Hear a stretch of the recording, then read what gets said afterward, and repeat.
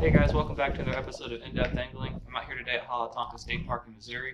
I'm going to be showing you how to fish Texas rig crawdad style baits during the wintertime to catch lots of bass and big bass. It's 0 degrees right now. We're fishing a snowstorm. It's a polar vortex.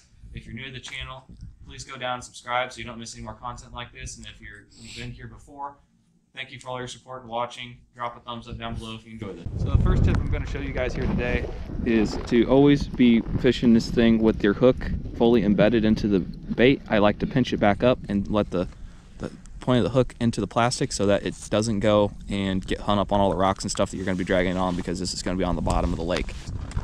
After you got your bait rigged up on there, Texas rig style, you have it weedless, you're going to be flipping this thing out or casting it into the lake, and I'm going to let that fall down on slack line. So I'm going to give it extra line off my spool here, like so, and I'm going to let that bait go all the way down to the bottom, and I'm going to let it sit there for a few seconds, because sometimes fish will eat that on the fall, and you're going to be watching your line as it goes down. If there's any kind of jolt, any kind of vibration you're feeling in your rod, if your line starts shooting off side to side, you probably have a fish, and you immediately set the hook. When the crawfish start moving, they have a little tail on the back that likes to flick, and it kicks their bodies backwards, and they like to coast. So when they shoot up, they'll shoot themselves up off the bottom. They'll come up like an arch and land over on the next rock. So I'm going to be kind of imitating that. So I'm just hopping my bait across the bottom and just dragging it, hopping, and sometimes I'll kick a couple times, and so I like to hop it up a little bit, give another shot, and then let it sink back down. And that will a lot of times trigger bass to really key in, and that'll get you more bites if you hop it a couple times. You mess with your cadence a little bit. Your cadence is going to be something you can really use to help catch a few more fish.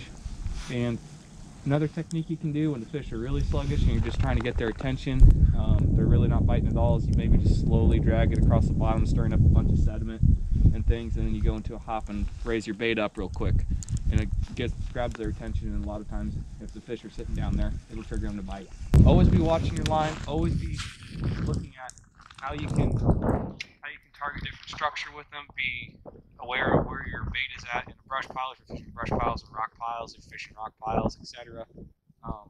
And keep close contact with your bait. I don't like to have too much slack on my line, just a bow, to where there's maybe 6 to 8 inches of slack out there.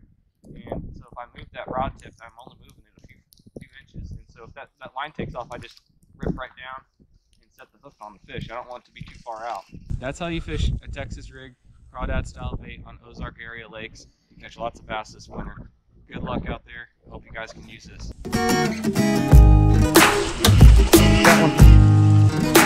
Little one.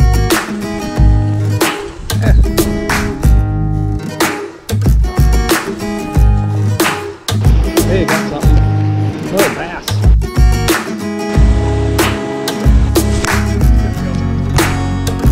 That's a good fish. That's a good fish. Oh my gosh, it's a giant. I got a giant. Let's just turn side. Oh no, he's decent. He's not as big as I thought, but he's decent. Oh yeah.